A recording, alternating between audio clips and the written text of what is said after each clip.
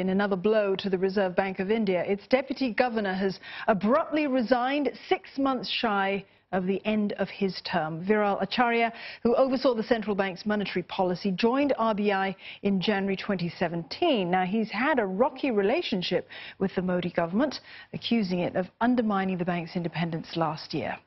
In a statement to the media, the RBI said that Mr Acharya resigned for personal reasons. Local media say he'll be returning to the New York University's Stern School of Business in August instead of February.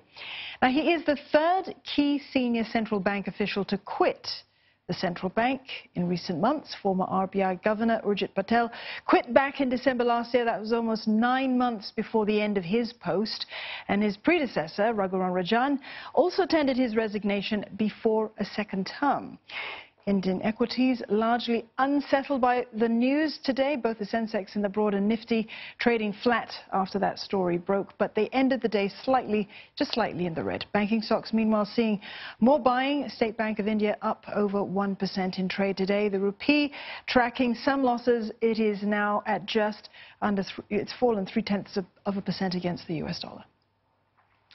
And for more on the RBI resignation, we're joined by our correspondent, Rebecca Bundan. She's joining us live from Mumbai. Rebecca, what's fueling this wave of resignations of top central bankers?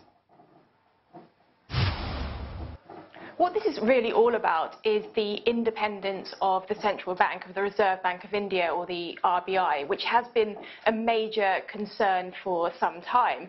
And although Viral Acharya cited personal reasons, unavoidable personal reasons, as the reason for his resignation, a lot of people are reading into this and talking about the independence of the RBI. And this is something that he really fought for very hard. If we go back to October, Mr Acharya gave a speech in Mumbai where he talked about the need for central banks to have independence, to have their own autonomy from the government and be able to act independently, and he said if they weren't allowed to do so, that this could have catastrophic consequences and an impact on financial markets. So this was really seen as an attack on the Indian government at that point in time. And what this led to was a huge, what became a huge public row between the RBI and the government. This was really an unprecedented situation where they were fighting very publicly over issues including bad loans related to Indian banks, where the government was quite keen for the RBI to relax restrictions to allow banks to lend more. Also issues about the reserves, surplus reserves held by the RBI. There seemed to be some pressure from the government on the RBI to actually release more of these reserves to the government, and these were matters that Mr Acharya had issues with. Now, in December, what happened was that the central bank governor at the time, Urjit Patel, he ended up resigning.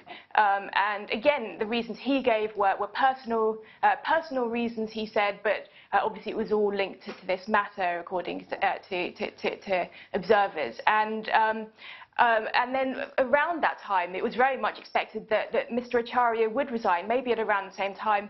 That didn't happen, so this is not a complete surprise, but it wasn't really expected to happen right now, but there had been that speculation over the past few months that his resignation could take place. Many will be asking now whether it's going to pave the way to a rate cut, but we will soon find out about that. Rebecca, thank you very much for that perspective. Rebecca Bundan there reporting to us from Mumbai.